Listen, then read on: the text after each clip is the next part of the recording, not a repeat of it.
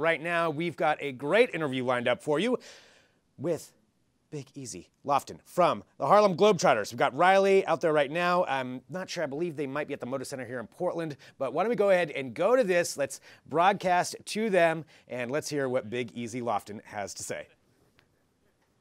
Thanks, Greg. I'm here at the Moda Center with Big Easy Lofton from the Harlem Globetrotters. We're here. They're going to be playing today, and we're going to ask Big Easy some questions. So, really, how did you get started with the Harlem Globetrotters? What was your basketball journey from, the beginning to here? Well, I've been playing basketball ever since I was young. It was a great outlet growing up in my neighborhood.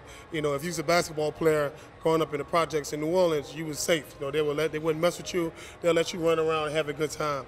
I went to college, and after college, I'm from New Orleans, and they had Hurricane Katrina hit. Our family lost everything. We evacuated to Houston, Texas. Wow. The Globetrotters was doing a charity event for the victims of Hurricane Katrina.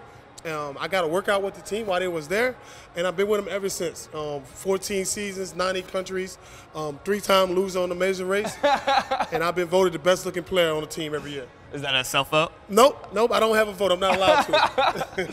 So you've been with the team for 14 years. Yes, sir. What's your favorite memory thus far? My favorite memory, there's so many, but the one that I always go back to, we was in Sacramento my first year, and there was a little kid on the court who was doing like something for the Make-A-Wish Foundation, and we were shooting hoops. Me and him shot hoops the whole time. He really didn't say too much, but we had a good time.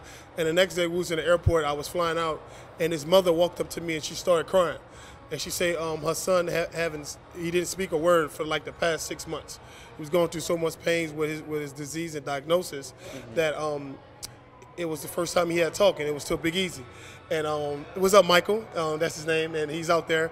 And just about last year, she sent me some pictures of him. He built his first computer, and he's doing well. So that's one of my best memories, That's an amazing story. Having so much fun with you, he's able to kind of work through the pain. That's crazy. And he was talking the next day, and he was talking about me, and it was cool. This basketball and this smile just lit him up, and it lit me up. And every time I think about it, I get a warm feeling inside. That's amazing. So with the Harlem Globetrotters, you also are the holder of 2 Guinness World Records, correct? Yes. Could you tell our audience a little bit about those? So I have 2 Guinness World Records. One is a half-court blindfold hook shot, and I can't think of how far it was, but it was right after half court. And I have one from 3/4 court, the longest hook shot, the farthest hook shot ever. That's insane. So the half-court hook shot was too easy, so blindfold, you did. Well, no, I'm saying the normal one. The normal one was too easy, so you decided to do it blindfolded. Yeah, I did it blindfold just to let everybody know. We're the Harlem Globetrotters, so everything we do, we have to do it at another level. And, just because you can do tricks and everything, the ball still have to go in the hoop. So if anybody try to take my record, don't do it. Another group of guys, they broke both of them the next year, and I took them right back. So if you want to waste your time, go ahead. I'm up for it. I have none but time on my hand.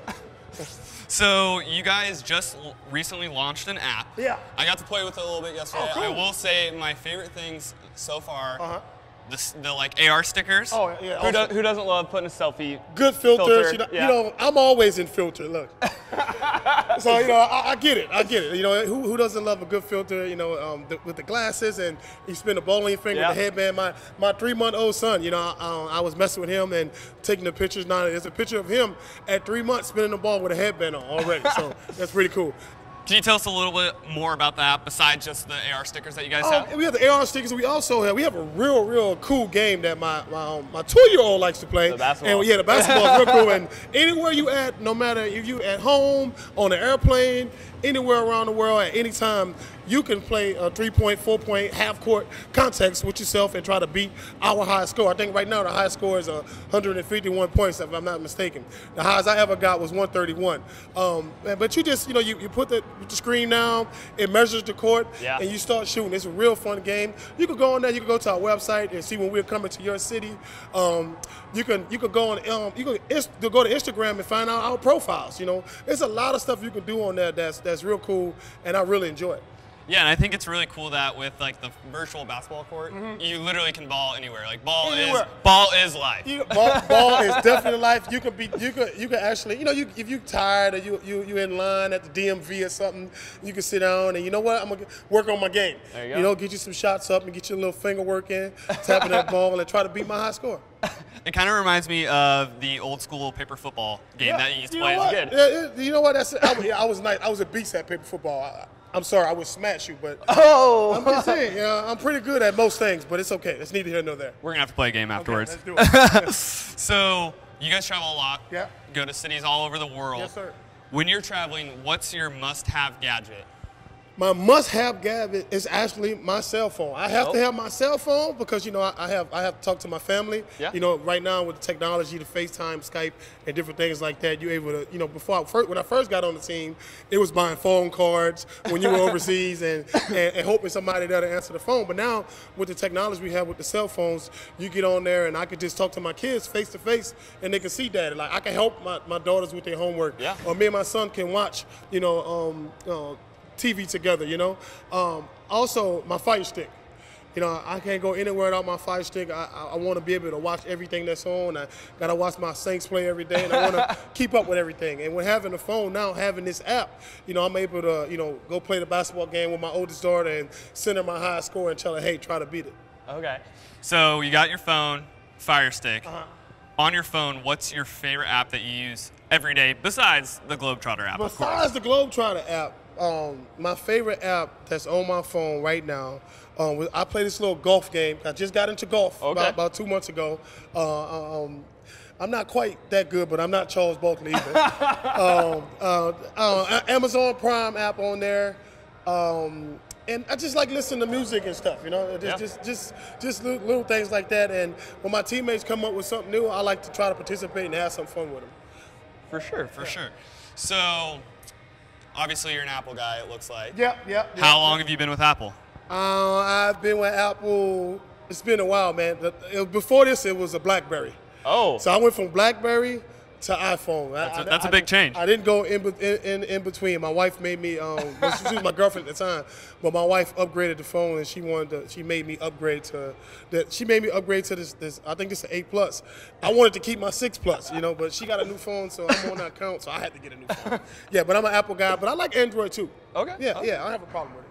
So desert island scenario. You're only allowed to bring 3 gadgets. Okay. What are they? I want to have my cell phone. Okay. I want to have, I need my mama gumbo. Okay. Because I just can eat all day. Okay. And I want my Fire Stick. Even though I might not have a TV, some kind of way, I might hook it to my phone and get it working. You never know. You never know.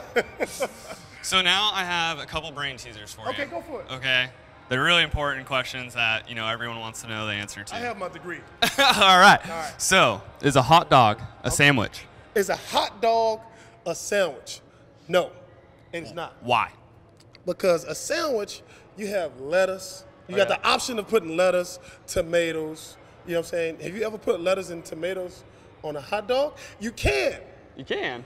I've never done it. Right. And it's called a hot dog. It's not called a hot sandwich. It's true.